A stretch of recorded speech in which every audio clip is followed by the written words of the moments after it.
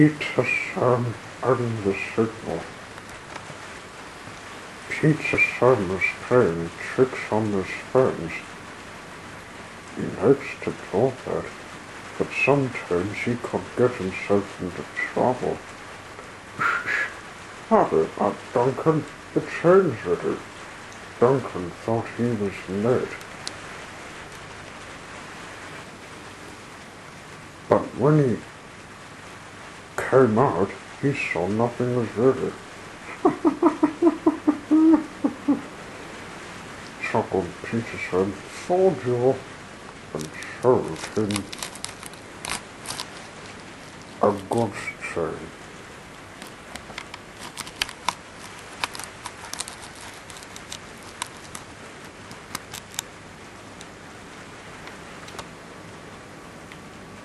Duncan didn't go back to the shed. He stayed in it, deciding, thinking how to pay Peterson out. One morning, Peterson forgot to be careful. Say, Duncan, I'm to take some logs to the Palmer station. It ran out of stock. I lost it when I pulled a mega toll train, said Duncan. He began his plan.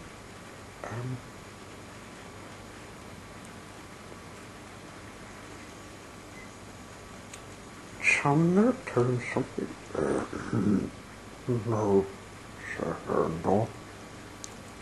Let me handle this.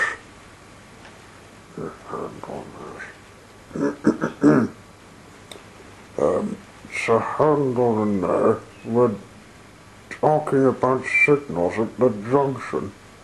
We can't be too careful about signals, but then I needn't to think you would know better. Of course not, said Peterson. We've spoken of backing signals, put in Handel. The extra special carol. Would you like me to explain? No, thank you, Sir Handel, said Peterson. I know about signals. Peterson was a little worried. I wonder what backing signals are, he thought. Never mind, I'll manage. I know all about signals. He puffed on his trucks and felt better. He came to a signal. Bother, it's a danger. The signal moved to show lane clear. Its arm moved up instead of down. Peterson had never seen that sort of signal before. Down means go, and up means stop. So, upper still must mean go back.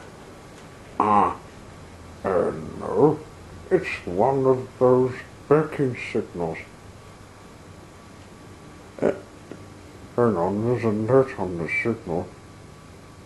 Green means go, and red means stop. I think Duncan's taking me back. I'll stick with the signal lesson. We'd better stop pranking each other.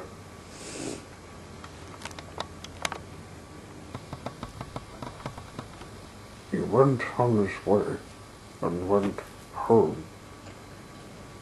He knew there were no such things as backing signals.